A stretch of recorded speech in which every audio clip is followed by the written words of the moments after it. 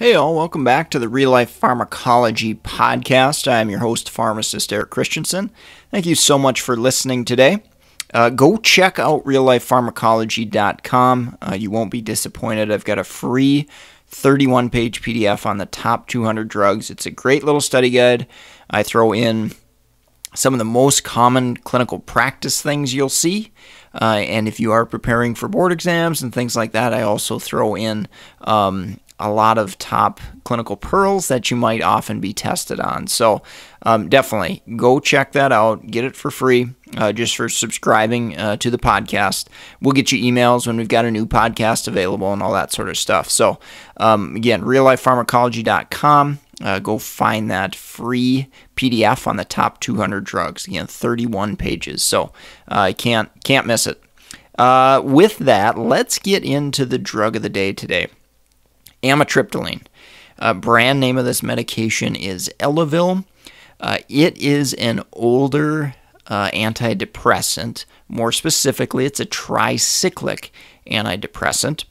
Mechanistically, what tricyclics do is they inhibit the reuptake of serotonin and norepinephrine. So obviously, we've heard serotonin in the past, talking about SSRIs and things like that. So you could imagine if we're increasing serotonin in the brain that it's going to help for depression. And ultimately, a drug like amitriptyline, when it first came out many, many years ago, it was used for depression prior to the advent of the SSRIs. So from a technical standpoint, it is classified as an antidepressant. I very rarely now see it used for straight depression. Okay, it just doesn't happen very often, and we'll go through kind of the adverse effect profile and why that's true. But you really don't see it used hardly ever for straight depression. Most often, what I've seen amitriptyline used for are various types of pain syndromes. Because remember that serotonin and norepinephrine effect, we might have some impacts on pain. So a condition like fibromyalgia, neuropathy, also headache prevention with migraines and tension headaches. So that's definitely, I would say, the most common situation I see a drug used, I see amitriptyline used for. You also want to remember your patient population with this drug. It's highly anticholinergic, so it's going to cause problems in our elderly patients.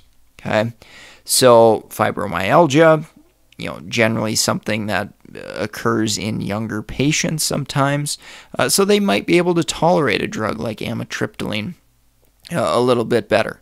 Again, it's all going to be kind of dose dependent too. The higher you escalate those doses, the more and more you're going to run into adverse effects, of course, there. A couple other of maybe rare situations or conditions that I've seen amitriptyline used for: excessive salivation and possibly some irritable bowel syndrome, GI pain issues as well. So again, but by and large, most often I've seen it used for various pain syndromes compared to depression, which is originally what it was marketed for. So let's talk about those side effects a little bit. Anticholinergic, so we're talking dry eyes, dry mouth, constipation, urinary retention, really bothersome, annoying symptoms that are not going to make our patients happy, likely. Okay, and this generally tends to get worse as we get older. In addition to those, we've got to think about fall risk in our elderly patients, confusion. So if you see a patient that has dementia and they start a new dementia medication, you got to go back, look at that medication list and make sure they aren't on a tricyclic antidepressant like amitriptyline. Of course, they are sedative. Going back to indications, on rare occasions, I have seen amitriptyline used for insomnia. That's definitely not something that I really like to see because I do feel like we have some other agents as well as non-drug interventions, of course, that are generally a lot safer than amitriptyline would be if we're using it just for insomnia. But from an adverse effect profile standpoint, amitriptyline certainly is sedating. So you got to warn our patients of that with, driving and operating machinery and all sorts of stuff like that. So again, pay attention to that for sure. Rarely, anticholinergics, especially as we escalate doses, can make patients more susceptible for hyperthermia, so elevated body temp or lack of basically heat tolerance.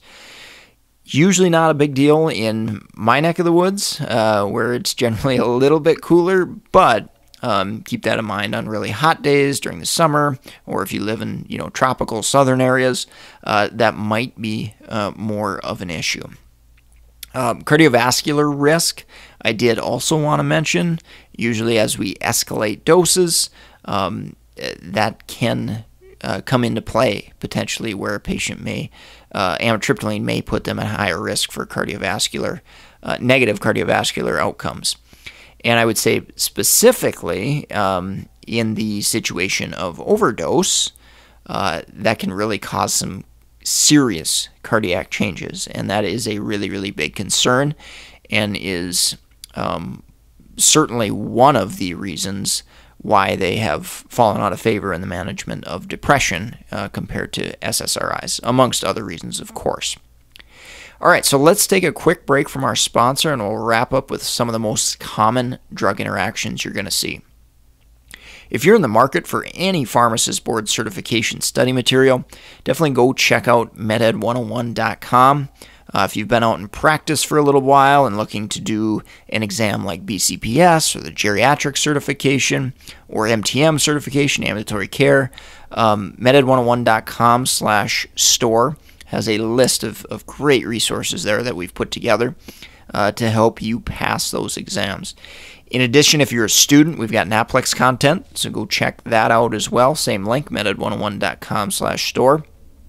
And if you're a nurse practitioner, med student, physician, we've got definitely books on Amazon, case studies, drug interactions, things that will help you be a better clinician and or healthcare professional. So go check those out. Support the sponsor. This obviously helps keep the podcast free for all to enjoy and benefit from. So again, all those links, meded101.com/store. All right, wrapping up with drug interactions. So I mentioned the downside with cardiovascular risk and in overdose.